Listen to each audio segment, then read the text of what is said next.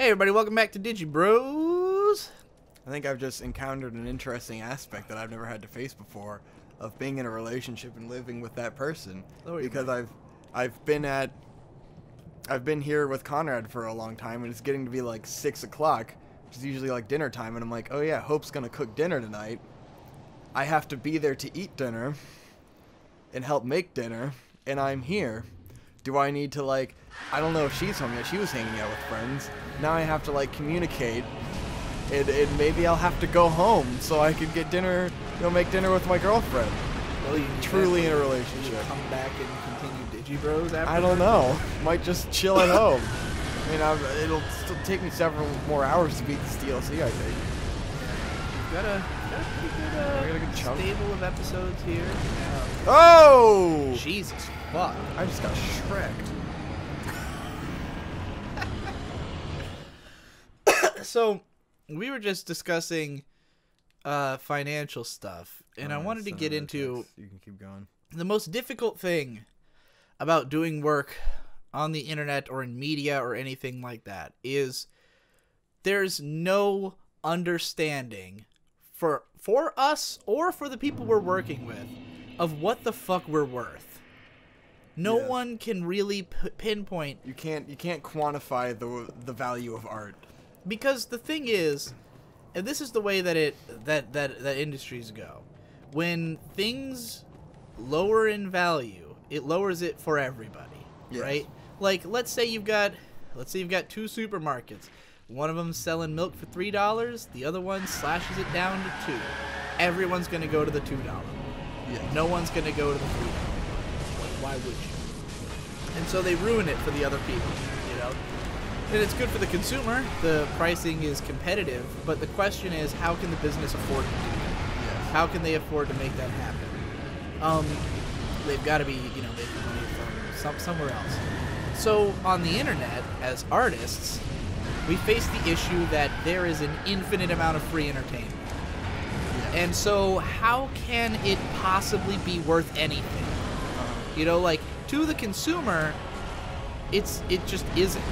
Unless the only reason they give you money is that they feel like it, that they want you to keep doing the thing you're doing, that they appreciate that you need money to make it happen.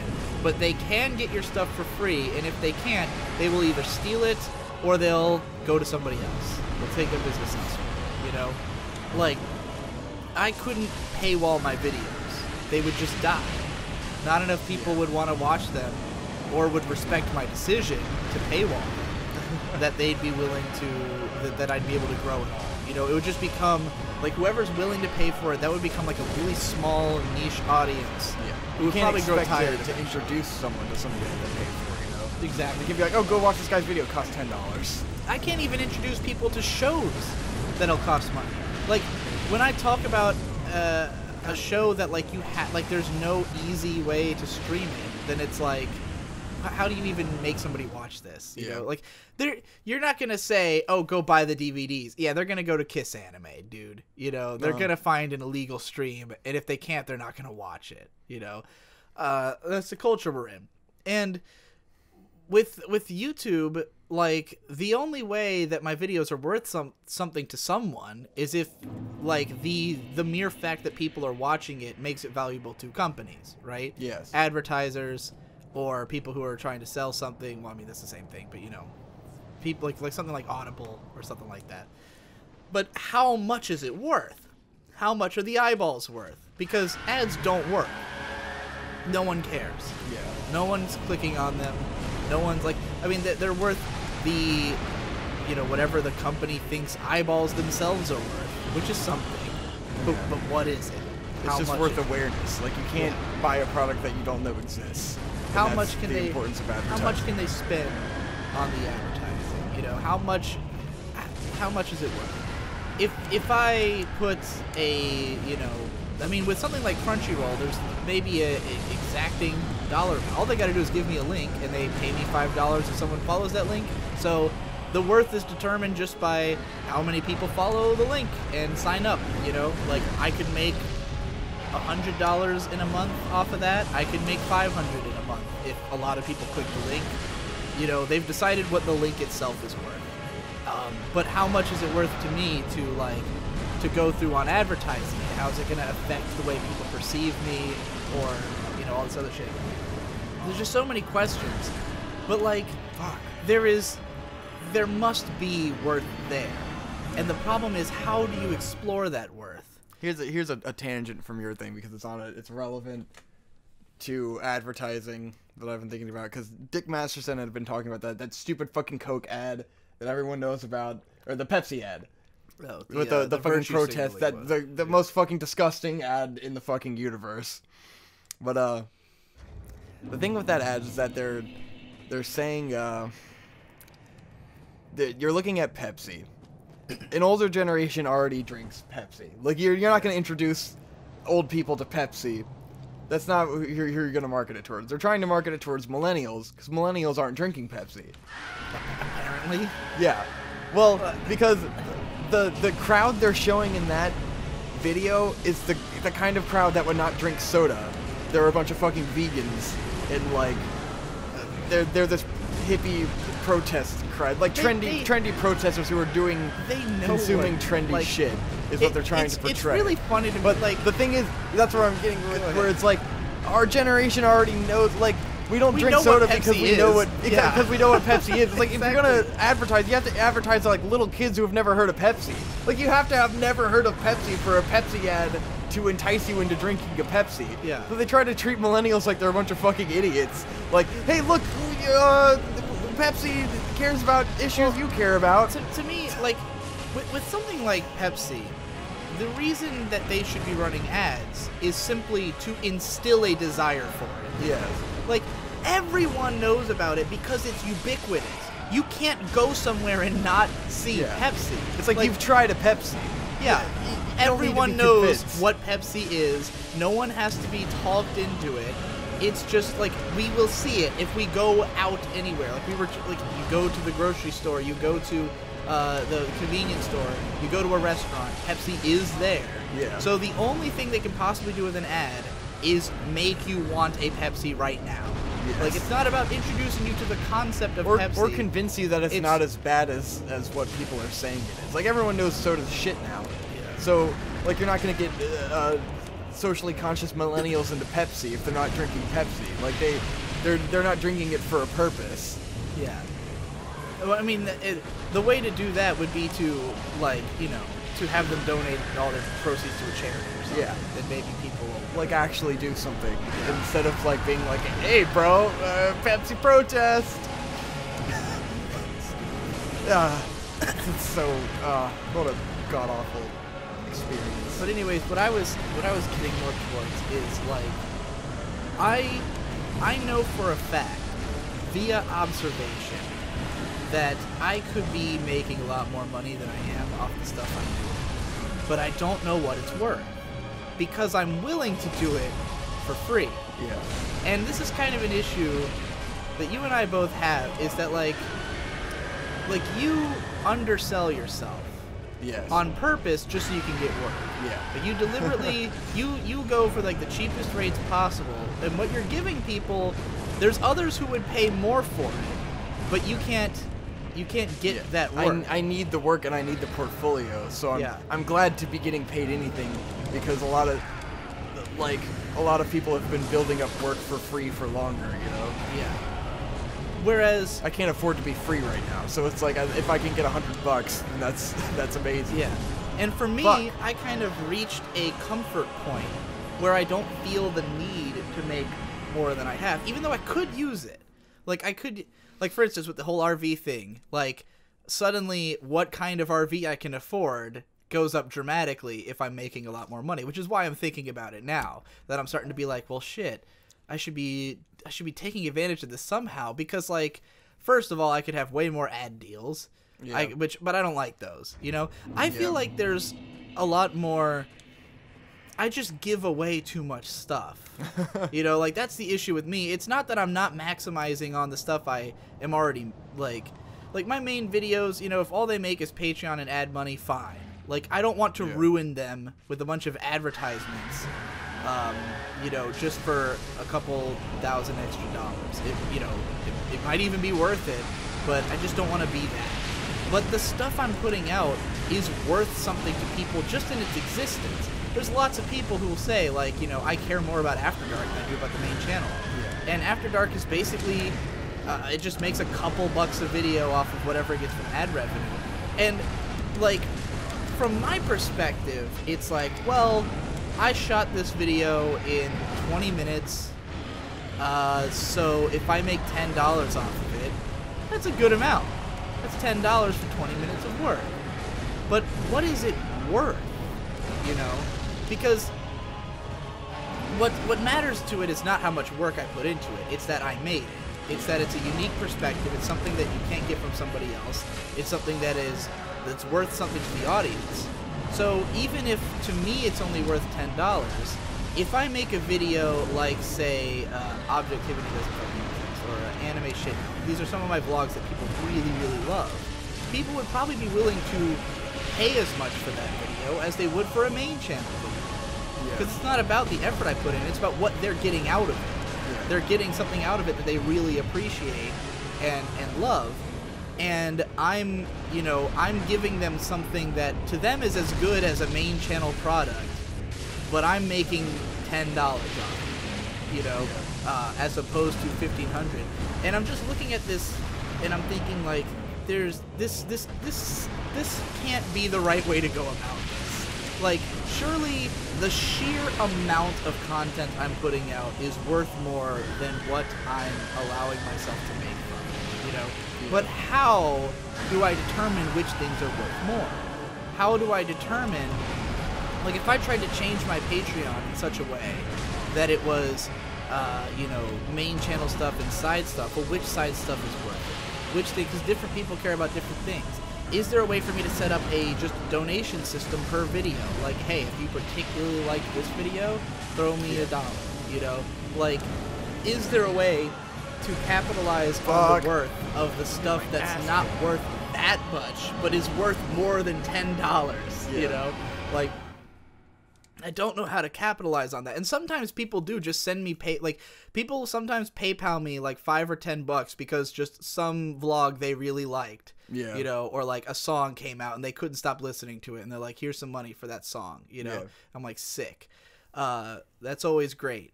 But how do I make that something regular that people that people know that they can do that, you know? Because there's got to be a way. There's got to be more I should be doing. I should be having multiple revenue streams, because just making money through Patreon and ad rev is just not taking advantage of my talents. You know, that I'm cranking out this content all the time. And like Mumkey, within 4 episodes of us doing Insufferable Social Media Podcast, was like, let's do a bonus episode. Let's see if we can make money from this. You know, like, we're only making $5 in ad rev on each episode, but people seem to enjoy the show. So he very quick, like, that show, if we had made 4 episodes and that was all we made in the month, then that show would have made us $15 for that month. Instead, we made a bonus episode, and within a day, 100 people bought it. So we made $100 for over that show in a month, you know? Now imagine if I applied this same logic to my entire After Dark channel, where I put out several videos a day sometimes. Yeah. You know? Like, if 4 episodes of this podcast are worth $100 for both me and Mumkey, or you know, between us, then surely 5 videos on After Dark should also be netting me $100, you know, or more, because more people watch After Dark than watch the Insufferable Social Media Argument podcast. But which videos are worth it? You know, what am I going to start paywalling? What am I going to start asking for money for? You know, you know, and if every time you paywall a piece of content, that's something that's not netting in new viewers. Especially if you're just charging more to the same fans, you know, like. If you start charging extra for some of your After Dark stuff, that's already the people who are paying for your Patreon. Yeah, exactly. You know? So it's now you're just double charging people. And I don't want to charge them for anything extra. But some of them probably would be willing to pay for the After Dark videos. Yeah. They'd be willing to pay extra for the fact that they love those videos. But they already feel like they're paying for me through the Patreon, you know? Because for a lot of people, the Patreon's not just for the main channel. It's just a general support platform, you know? Yeah. But if it's that, then it should be more.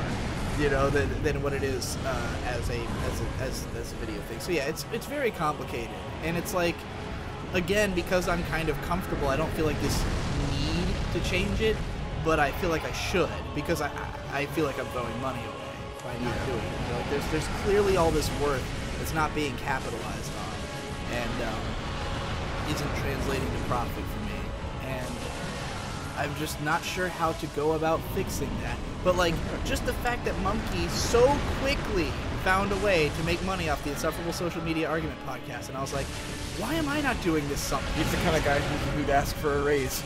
Yeah. Well, just you know, within a month of us starting up the show, he's found a way to make it profitable, you know, off of the 5 hours that we put into that each week. And now we've got like, there's a Patreon for the procrastinators, you know?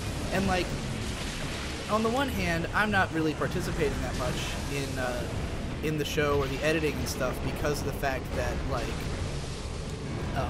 you know, everybody else is more encouraged to do it, and I've got a million other projects, but like, I'm making like $35 off the first month of that, you know? And I'm like, hell, $35, I probably only showed up on one episode that month. Yeah. That's $35 for 1 hour, you know, of my time. I didn't edit the episode. All I did was show up and contribute my unique talent. Maybe I was on 2. I don't remember. But yeah, $35 for what to me was not a huge amount of effort, but what it's worth to the fans is that amount. Yeah. You know? So now I've got to look at it like, I'm just giving so much away.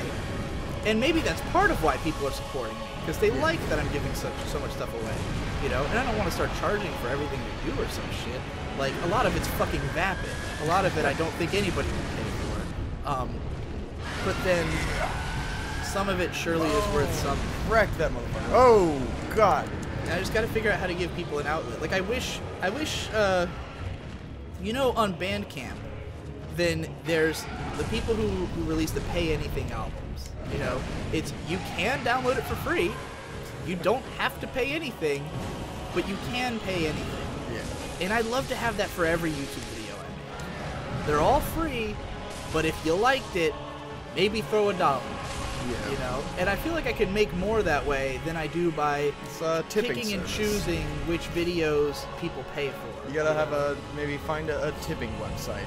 There are websites like that. Yeah. There's like a tip. There's one specifically like called like a tipping site, and you can. There's a tip box on YouTube, and in fact, a way that a lot of people are making money now is that if you're live streaming on YouTube, then people can like pay whatever to have like just like a message that gets bolded. I see. Like it just kind of becomes like a more apparent message. Yeah. And you pay and it'll show up that way. And like, yeah, so lots of people are getting into live streams just because, like, people will pay you just because they're in the live stream. Yeah. Like, Mumkey Jones has made like $10 just because he happened to live stream and people who wanted to pay for it. You know? Live stream. Yeah, like, that's the thing, because again, there's value in this stuff. Like, people who just like you will throw money at you if there's a reason, if there's like anything there that they can get out of it, you know? And it's like, if I'm just constantly churning out free content, then it just doesn't even seem like I want any. This boss actually changes depending on which one you killed first. I see. I haven't fought this one before. Yeah, it's different. He doesn't do the giant laser. The giant laser is like super easy to get a fuckload of hits in. Seems like he has less health.